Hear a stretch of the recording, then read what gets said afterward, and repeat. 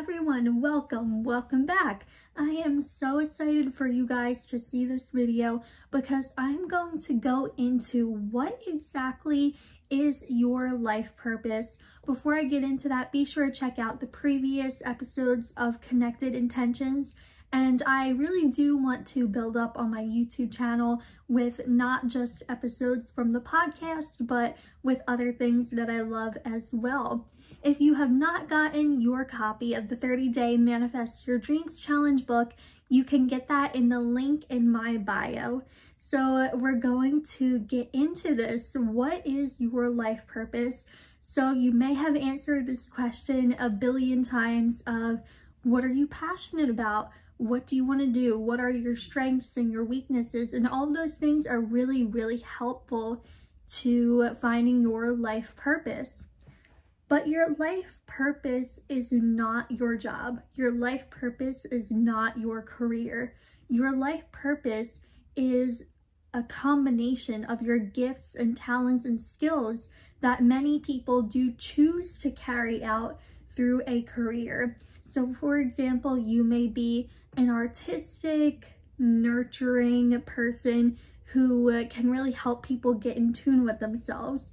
Now you are here on earth, you have free will, and you can carry that out however you please. So using that example that I just gave, maybe you are a teacher for younger children, but you are not teaching art. You are doing your art outside of the classroom, but inside of the classroom, you are helping children to be in tune with themselves. So with this example that I just gave, you can see that obviously with this example, this person is not fulfilling the one part of themselves, of their gifts in their job, but they are doing that outside of that thing.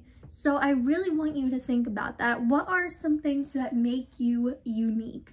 And I want you to come up with a sentence or two to really describe that. So for me, my life purpose is to help young people get in tune with themselves and to help people find their life purpose. So I have so many options to carry that out. I could be a school teacher. I am carrying it out right now through doing this podcast and YouTube videos and content creating. I can be a coach in any area that I choose. You can see that there are so many different options here.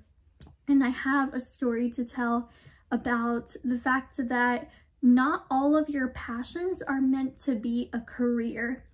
So a lot of times when we think about, okay, what career do I want? We tend to think about just what we are passionate about. But actually that's not always the case. So in my personal story, I grew up a dancer. I always wanted to be a dancer. You could have seen this in the very first episode of the Connected Intentions podcast, where I talked about my journey and just some of the things that I went through along my journey, specifically in dance. So I wanted to be a professional dancer. I was taking dance classes at a college, and then I decided to work with an intuitive reader, and she really helped me to figure out that even though I love dance and that is a passion of mine, that it wasn't really right for me.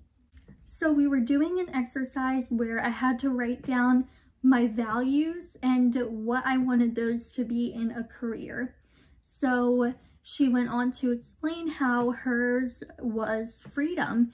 And luckily, this intuitive reader is someone who had the experience in the professional dance industry and gave her experience and her story to me before I got into anything too seriously. And she said, you know, my number one value in a career is freedom. And as a professional dancer, you're not going to have that freedom in the 12-hour rehearsal days, being on tour, being on call, etc. And I was like, wait a minute, freedom is my number one value too. And that was like the aha moment for me, that even though I really loved dance, this was not something that was going to fulfill me. This was not going to complete my life purpose. So you may be experiencing something right now where you have a passion and you want to turn that into a career. But before really honing in on that, really go into your values. What do you value in a job? And again, most people choose to carry out their life purpose through a career, but our life purpose is multidimensional. We carry it out through all areas of life. So I really want you to think about those things in all areas of life, and then you can, of course, narrow it down to a career. So after that, I was like, okay, this isn't right for me. And a few months later, I wrote my first book, and then I wrote a couple of more books. And this has become a really strong outlet for me because I love being here in front of the camera and talking to you guys. However, I can really deliver the exact messages that I want to give the best through my books and my content. So that has been an outlet for me to live my life purpose through. I want you guys to comment down below. What are your values? What are you passionate about? But maybe that thing is something that will be your escape. So for me, dance might not be my job or my career, but it is my escape. And I can fulfill all aspects of my life purpose because I now understand this. So that is something I really want all of you to focus on. And everyone has a life purpose here on earth.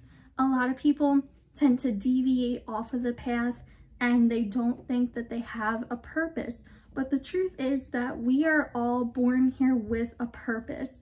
But when we come here to earth, we are born here with free will. And with that free will, we can either stay on the path of being aligned and living our life purpose, or we can go off of the path and not be in our authentic selves and living our life purpose. So you may be thinking while I was saying that, wait a minute, but there are so many people who do this or that, or they struggle with different illnesses, or they don't know how to really make something of themselves in life. And the way that you do that is by understanding that we are all here with the life purpose, by understanding that this is multidimensional, that we fulfill this thing in all areas of life. I want all of you to feel really inspired in knowing that your life purpose is not limited. It's not limited to one subject that you take in a college or university. It's not limited to the job that you have now. It's not limited to a career that you see in the future. We have to think about all aspects of things. So I want you to start noticing in all areas of your life, what are you gifted in? How do you seem to really get and understand the world around you? What can you offer to the world? And it would be really helpful to ask a friend or a family member, because through that you can start applying it to all areas of life. And when we really start to apply these things in not just a job or a career, but all aspects of life, they tend to amplify.